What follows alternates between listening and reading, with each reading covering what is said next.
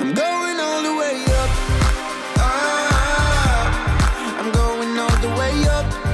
Ah, I'm letting go in my heart. Welcome to Radiodays Europe 2021 here in beautiful Lisbon, Portugal, where we have some of the best and brightest minds in the industry.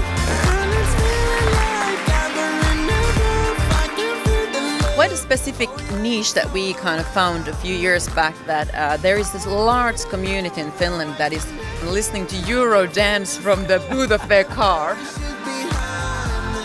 But in podcasting, you can have a two-way conversation with a community of interest around a subject, a story, a worldview, a set of ideas that unite people, not just in that community, but across a nation or a region or the world. Because we all are connected to some projects and developing podcasts, and it's very interesting to explore that part. To me personally, because it's the thing I want, the most interesting thing was seeing Portuguese podcasters and Portuguese journalists. Well, right now the focus is a lot on the tech giants. So when we have content that is used on the Google or Amazon, they have to pay us for using our content. We have come up with a debate format, the conflict, of course, but then the moderator moves the discussion towards reflections.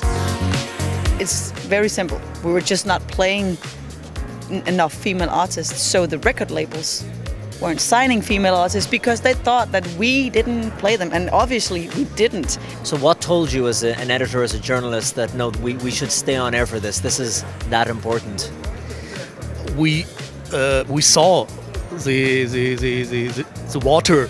Our radio station is just beside the river, and our team worked until the last seconds.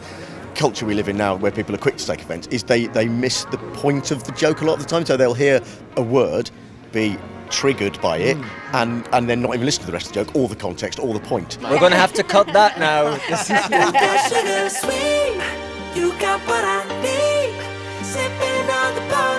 So that's how I got interested in radio, because I was very idealistic as a young man, and I saw this amazing freedom of speech movement that existed in the form of Radio Caroline.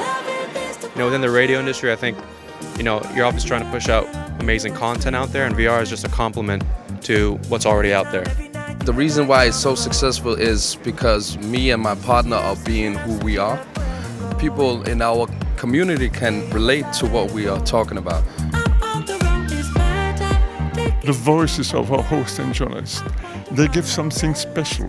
They give the soul. They give their soul. Sorry, I'm a little bit. I have a problem with the English language. It's a little bit difficult for Mark, me. Your English is better than mine, so don't worry about that. No. My decisions are weak.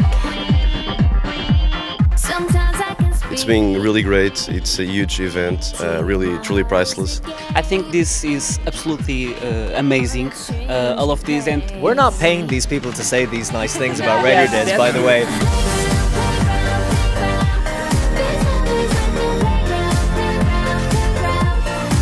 Of course, the industry has changed so much and it's still continuing to change, but radio is and will forever be at the heart of everything we do.